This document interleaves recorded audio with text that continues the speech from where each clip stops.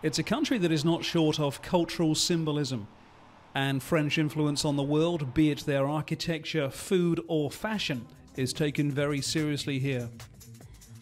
So much so that there is a campaign underway to have another French symbol given global recognition. Unesco has an intangible benefit list. It's where a custom, a craft, a tradition is given protected status, and in the past they've recognised yoga, flamenco and even Slovenian lace making. And this may be next. The humble French baguette. To use a French word, this loaf is not a cliché.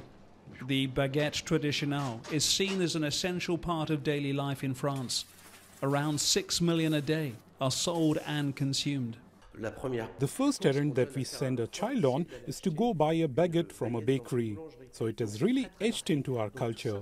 We owe it to ourselves to protect these habits, as well as these quality products, so that our children and our grandchildren can have the same pleasure of eating a delicious baguette. It first appeared in various forms in the 18th century, before being given an official name 100 years ago.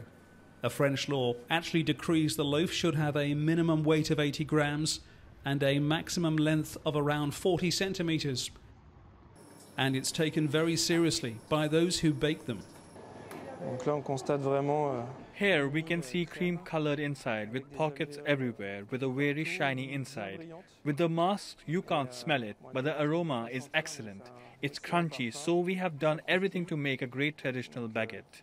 Bakers say recognition would acknowledge a skill that's been passed down through generations and protect the French baguette from imposters around the world.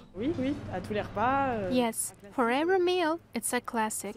It's a pride. It's a part of France. I think it's a typical French product, and I can't have last a day without a baguette. And I think it's great for it to be recognized as our heritage.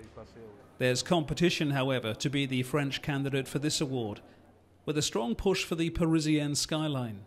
More precisely, the craftsmanship of the grey zinc-plated rooftops, featured in the paintings of Cézanne and Van Gogh. We have no evidence that President Macron eats a baguette for breakfast, but he will choose which cultural treasure goes forward to UNESCO, and he has an election next year. So if he wants to butter up the voters, going traditional and choosing the baguette may be a smart move. Francis Collings, TRT World, Paris.